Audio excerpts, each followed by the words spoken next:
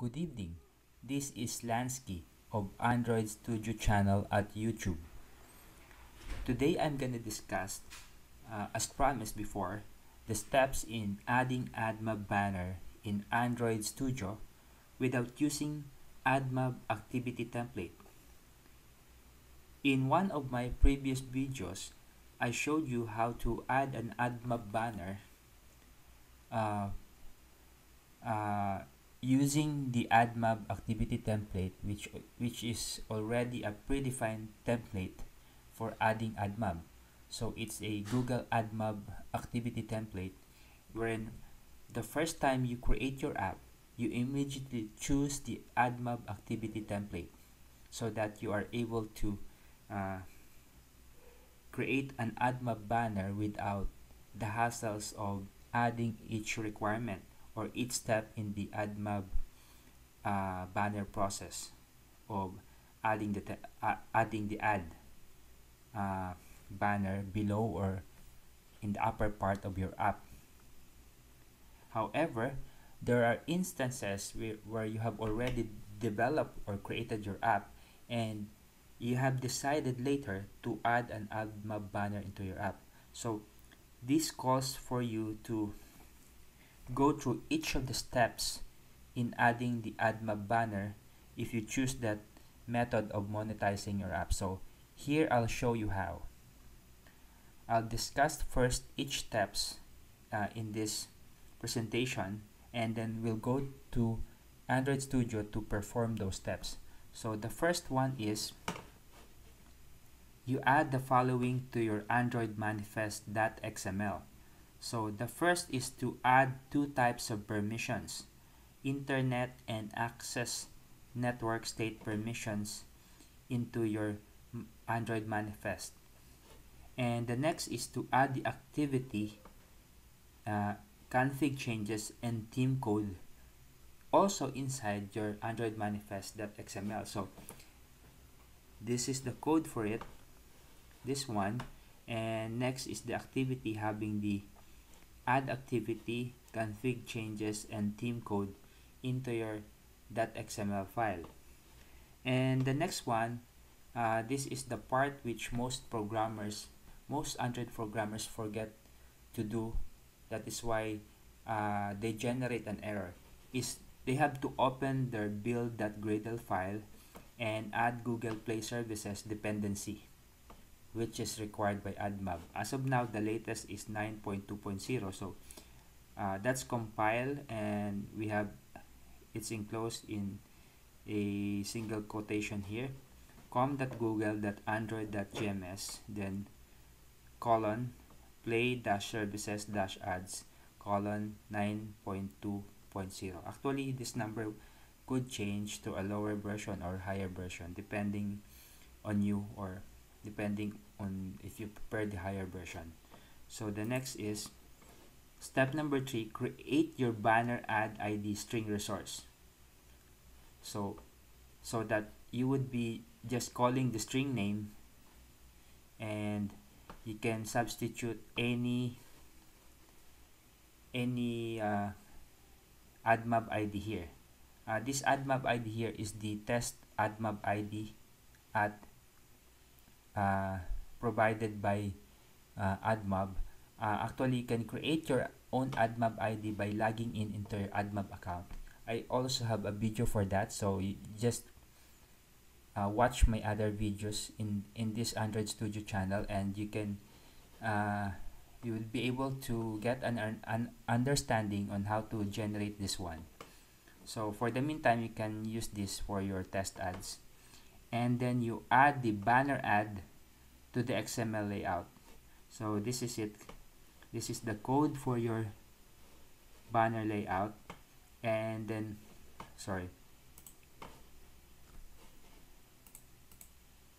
after that, you import in your activity.java, or whatever the name of your activity.java file, the add request and add view. So it's import com.google.android.gms.add request. It's the same syntax except for the last It's that add request and that add view. So the last step is to put the code to load the ad into Admob Banner view. So if your view is named add view, in this case, it's inside the onCreate method. You put the you put the code to load the ad into Admob Banner view inside the onCreate method. So this is the code for this. You create and assign an add view variable to the add view or add view. Your add view here is the one that's on your XML layout, so it's here. Actually, this could change depending on how you named your banner ad. And then you create an add request variable and instantiate it. So here you created this add request variable and then you instantiated it here. And then you load the ad to the add view using the add view variable. It's here by passing to its load add method. This is the load add method, the add request variable. So here you have your add request variable which you created here, and you passed it as a parameter to the load add method. So let's try this one. Let's create an empty activity in Admob and try to do it in code. So let's go to our Android Studio. So let's close this one. Let's create a new one. Let's name it Admob from scratch coding. So we have it here. So let's just click next and just proceed with the default choices here, and you choose empty activity here and click next. So that's it. You have your main activity, or let's name it Admob activity or Admob Banner activity. So that's it. Your layout name is Admob activity underscore Admob underscore banner. So click finish. So Android Studio creates the files for you.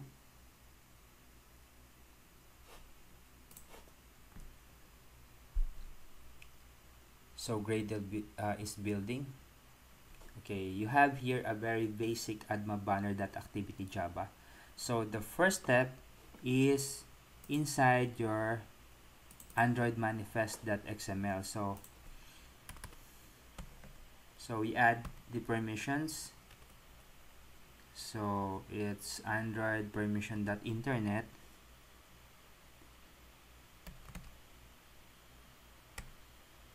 And another permission, it's access network state. Okay, so the first half of the first step is done, and the next is, let's just see the code. It's a little bit tricky on adding the activity. We have it here. So we have it here, the code to add. Actually, I'll be putting this in the I have put this in the description of this video, so you can just go to the description, or I also have shared this slide at SlideShare. I'll also put a link to that in my description, so you can feel free to just see the description so that you can see the exact code. For now, let's try do this in demo mode. So here, let's add it here. Okay, so you might be thinking that there's an error, but actually this red arrow here would not show if we have made the first step of the second step as the first step, which is to add a dependency to our build.gradle. So let's go to the second step to remove this error. we're finished with the first step. So the second step is to add the dependency on our build.gradle file. So let's get this one, let's copy it, and then go to your build.gradle and add the dependency there, and then sync your Gradle files, and go back to your manifest. You can see that the error would disappear, so it's now in green. So let's save our work, and the next step is to create your banner add ID string resource. So let's just copy this one. Okay, so go to your string resources, it's here, and add this one. And actually, I have told you before, you can always change this value here to the ID of your Admob app, so that the correct ads would display coming, so that your the ads that would be generated inside your live app, if it's already published, would earn revenue for you. Do not use this one for the live one, but for testing purposes, use this one. Do not use your live Admob ID. So we're now finished with the third step. We now add our banner code to our XML layout. Let's add it to our layout now. So here's our layout here.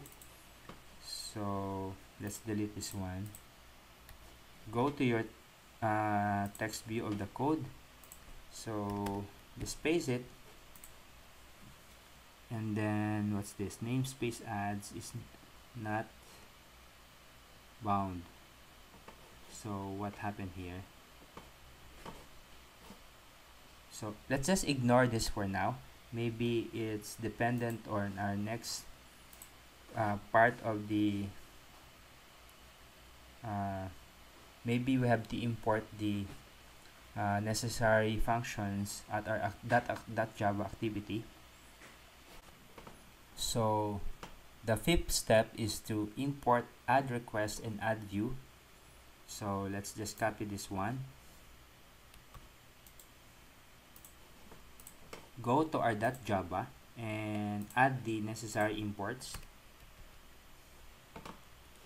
Okay, let's see if it's still an error. Okay, what's this? It's still not getting green. Let's ignore it for now and go to the last steps to put the code to load the ad. So let's get this. Okay, copy, go to our .java file. So inside the onCreate, let's add the necessary code. This is the add view variable, which is tied up to this name of our layout for the ad. It's here, you see it here, and so it's tied up here to this variable. And then let's create and instantiate the add request variable. Copy,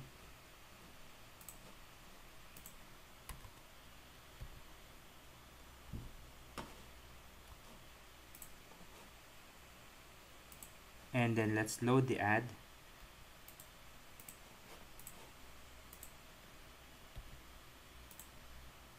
Okay, let's save this one and let's check. So let me check this one. I think we have to add something here. This is a very important part of the code. We add the XMLNS. It's a namespace code. It's a schema for Android.com.